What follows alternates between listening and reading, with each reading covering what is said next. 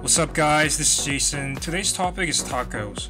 I was craving for tacos but realized I didn't have most of the ingredients for authentic Mexican style tacos. I knew I had corn tortillas and other Korean or Asian condiments available in my pantry, so I decided to give it a twist. Authentic Mexican style tacos are very savory and unique because of all those flavorful spices used, whereas Korean barbecue tacos, which I'll be making today, are rather sweet and salty. It's really different in a good way, so if you're looking for something new or different, you should try this recipe.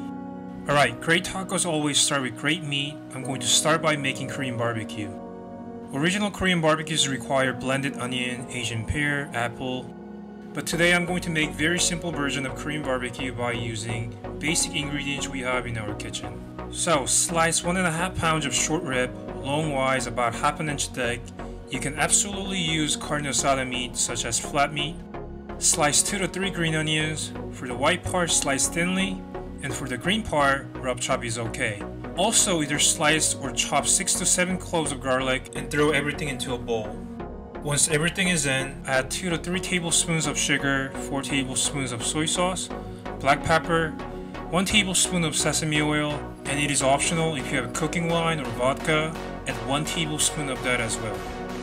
Ideally, we want to let this marinate for 3 to 4 hours or maybe up to days in the fridge, but since I'm not patient and really hungry, I'm just going to let this rest for 30 minutes. Alright, set that aside. In the meantime, we're going to make slaw. We have cilantro, jalapeno, onion, cabbage, and this yellow thing. This is called Danmuji, which is Korean yellow pickled radish. This can be omitted or replaced by any pickles. If you want to buy, they can be found in any Korean markets and packaged like this. Using a mandolin or knife, slice the veggies really thin. Once that's done, put them in a bowl and mix them well. Set that aside as well, and it is time to make spicy sauce for the tacos. Alright, here comes a condiment that every Koreans have in their kitchen.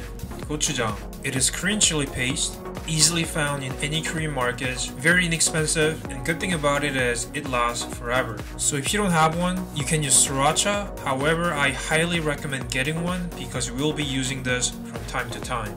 Combine 1 tablespoon each of sugar and gochujang. This thing is pretty powerful, so don't add too much. To that, add 1 teaspoon of vinegar, 5 tablespoons of mayo. Mix it well and give it a taste. If you want more sourness, add more vinegar, more sweetness, and sugar. In my case, I want it to be a little bit more sweeter, so I added more sugar. Give it a taste again. If it's perfect, it is time to cook our Korean barbecue. On a super hot pan, drizzle 1 tablespoon of oil and cook our Korean barbecue about 2 to 3 minutes each side. If your Korean barbecue is marinated overnight, great.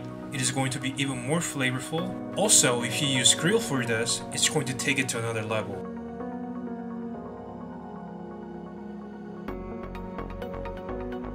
Once the barbecue is done, transfer to a cutting board and cut them into cubes or strips. And then transfer back to the pan we cooked our Korean barbecue and smother the leftover sauce and the juice.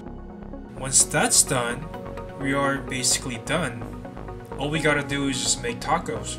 On lightly toasted tortillas, corn or flour, your choice. Put very generous amount of Korean barbecue, then add not so generous amount of slaw. You don't need to be generous with the veggies. Just put as much or as little as you want. Finally, finish with our spicy sauce. There was one regret for this recipe. I did not have enough tortillas. I ate 8 tacos but still wanted more. They're very good. Like I said, it was sweet and salty. Very different from Mexican style tacos, but I highly recommend everyone to make this. Also for the slaw, I think adding more jalapenos would be fantastic.